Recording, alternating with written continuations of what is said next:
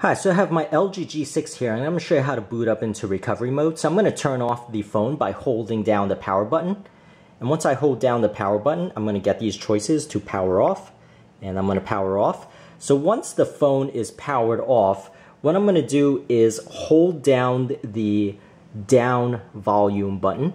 So I'm going to hold down the down volume button for the duration of this entire sequence.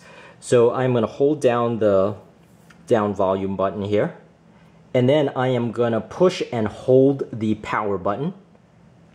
So I'm going to push and hold the power button until it boots up. When I see that logo, I'm going to release, and then I'm going to push the power button again.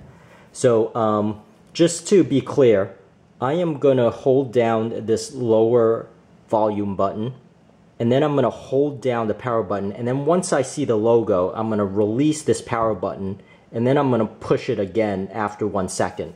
So that is how you enter into this screen. And this screen is not what you would expect. It is not your typical Android recovery screen. Rather, it is just a reset screen. So you'll see here that you either reset the entire phone, wiping out and deleting all your user data.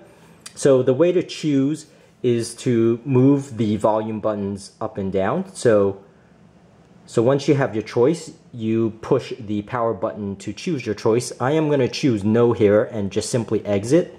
Now, if you want to really delete everything, you would push yes. You would select yes and then push the power button to select that choice.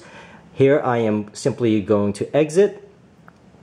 And when I exit, it's simply going to boot up normally into my screen, into my startup screen without doing anything. But that's really it. That's really what I wanted to show, and I hope this helps, and please subscribe, and thank you for watching.